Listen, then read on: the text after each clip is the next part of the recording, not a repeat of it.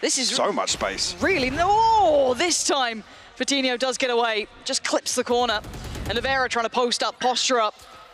Look as imposing as he can. That paint shot is huge, forcing them from the corner into the crosshairs. And Giants are pushed so far back. Even look at this post plant setup here. It's ratty as hell. Actually, the one-way fails on the second, but almost baits Giants into the smoke here. Yeah, this is beautiful work. Carmine Core. Give it to him. Let him have it. Rhyme. The Colosseum is commanding it.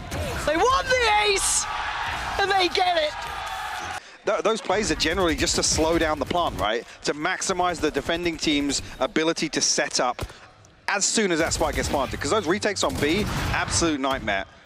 But even here, it's a perfect feel for the game from Carmine Core to find basically a wide open site.